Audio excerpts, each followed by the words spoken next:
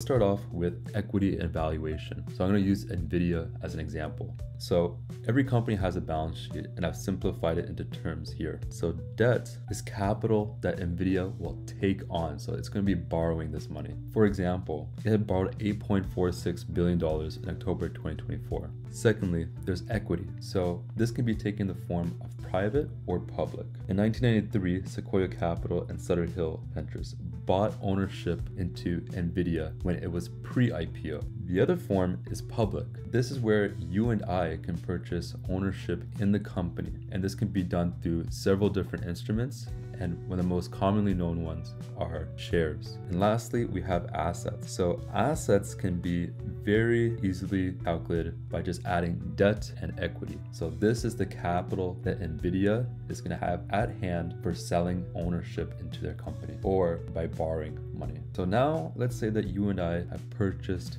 shares of Nvidia, right? How great is that? Now, what does that share mean to us? What is the value of that equity? So let's bring this concept of fair value. It's the discounted future income. In other words, it's the discounted aggregated sum of return that we expect our share of equity to provide. All right, that was a lot of words. So let's see if we can break it down into simple terms down below here. So let's say today T0 is 2025, and then we're also interested in T1 next year, 2026. Let's say that we expect Nvidia to give us $100. Wow, okay? That means we will say the fair value today is $90. Now, why is it lower? What happened? This is the concept of discounting, okay? Very important. Now, discounting is the uncertainty and expectations. This can be taken in the form of all sorts of things. For example, inflation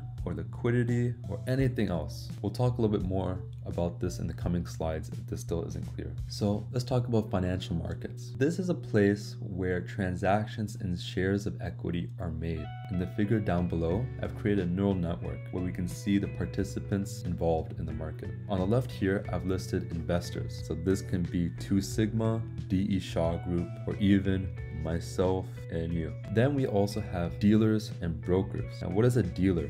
A dealer, for example, is Citadel Securities. They're also known as a market maker. Now, they will trade shares, and they will trade against and with investors by setting the bid and ask price and profiting off of the spread to provide liquidity in the market. Then we have brokers, right? So this can be Goldman Sachs, for example. So they actually never own the asset. Instead, they will connect an investor to another investor and essentially serve as the middleman. They will match them together. Now that we understand what the marketplace, let's start talking about what is the purpose of the stock market. Have you ever asked yourself that? Now, the purpose of the stock market is to set the fair price, okay? Let's take Nvidia, for example, okay?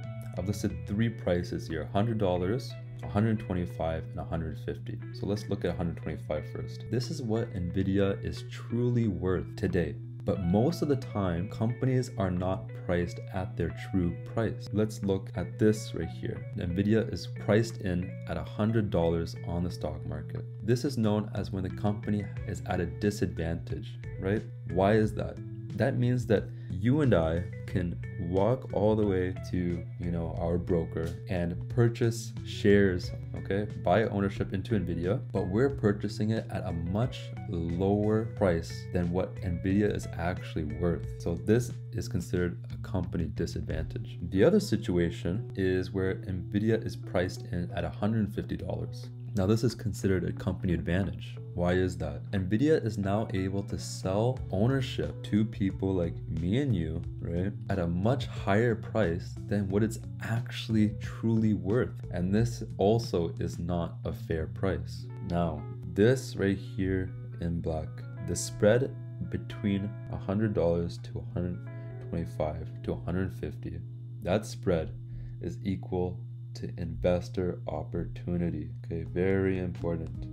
This is what quants trade. Now, who sets the stock price, right? This is investors. These are traders that set the stock price. This is also known as the discount price or expected return. So kind of piggybacking off of the information we learned in the previous slide, if we expect Nvidia to be $100 next year, we may set the price to $90 today. Why do we do this? This is because we're discounting, right?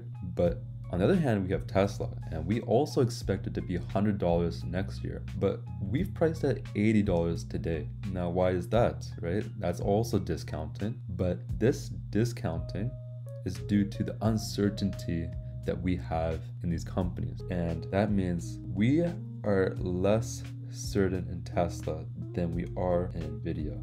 Okay, now last section here is market inefficiency. It is said to be market efficient if the future information is priced in a security perfectly, okay? This only happens in an ideal world. This leads into this efficient market hypothesis where it pushes the idea that the price is fair, it is right. Now, this is a very key concept because quants like us, we do not believe in efficient market hypothesis. Why is that? There's three main reasons.